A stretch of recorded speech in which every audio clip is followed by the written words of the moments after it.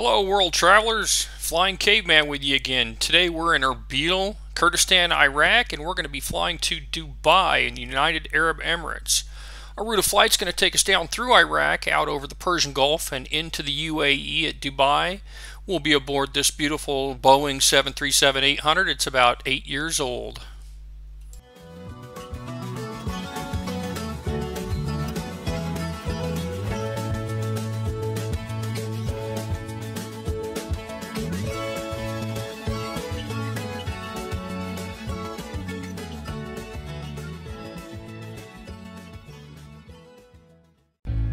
Some information on FlyDubai, officially Dubai Aviation Corporation. It's owned by the Emirati government. It's a low-cost airline that operates out of Dubai to about 96 locations. They've currently got about 67 Boeing 737s, and they've got another 150 on order. The Erbil International Airport is a fairly new airport. It only opened in 2005. There was an older airport that sat on the same property and is now adjacent to it. Erbil has one of the longest runways in the world, 15,750 feet. There's only 7 airports in the world that have longer runways than Erbil has. Erbil Airport check-in has 20 stations here. Every time I've flown with FlyDubai, they use the first 3, with Station 1 being business class, Station 2 and 3 being economy class check-in. I did not take any video of the immigrations or security check-in. They're a bit sensitive to that right here. And they're also doing some modifications at the airport where the duty-free used to be. They've now moved it over into the center here, and I'm sure they're going to expand that even over into where the old duty-free was. Walking down to gate 205, there's another security station that you go through. I'm not going to video that either, but you come out right here. Gate 205 is on the right. You've got a snack bar area on the left.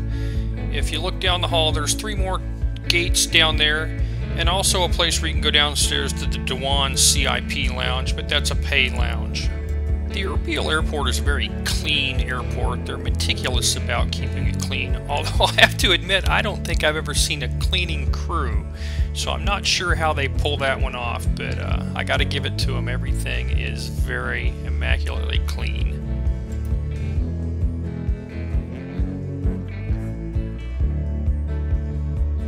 Departure areas are medium-sized. Most of the flights that come in here are 737 and Airbus 320, 321 style aircraft.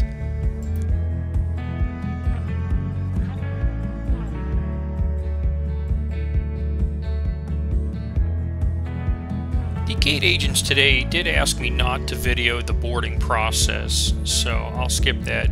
On any other day, they may be more than happy to let you video. It's kind of hit and miss. Business class on FlyDubai is very nice, although this is only a 3-hour flight and I just can't justify spending that kind of money for a 3-hour flight. The seats here are very comfortable, they're very narrow. This is a discount airline. The gentleman sitting next to me was 6'3", and I think he must have been miserable the whole 3 hours, although he didn't complain at all.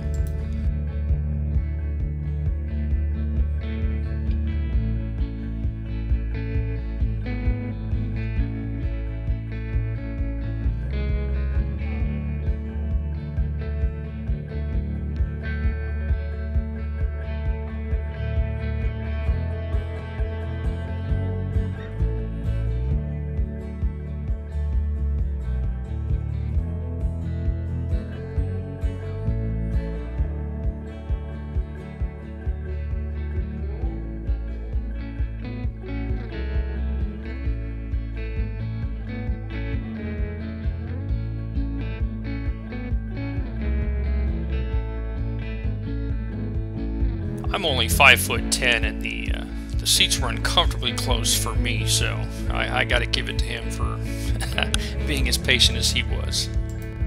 Quick look at the in-flight beverage menu. Hit pause if you need a few more seconds to read it. The flight attendant crew on this flight was very polite, great crew.